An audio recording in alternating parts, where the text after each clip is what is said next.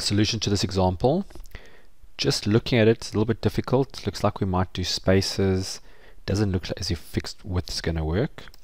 But let's just highlight it and get it into the text to column tool. So under data, text to columns.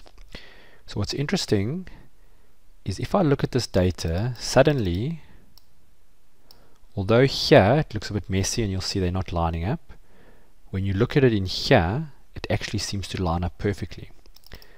So where we would have had a problem, maybe using delimited and perhaps trying to use a space or something like that, it actually shows you that although here it may look different, in actual characters it looks the same. So let's stick with fixed width. Say next. You'll see Excel seems to have guessed, and it's guessed pretty well, so that all seems to line up. If we're happy with that, I'm going to say finished, and you'll see that it seems to have got it right.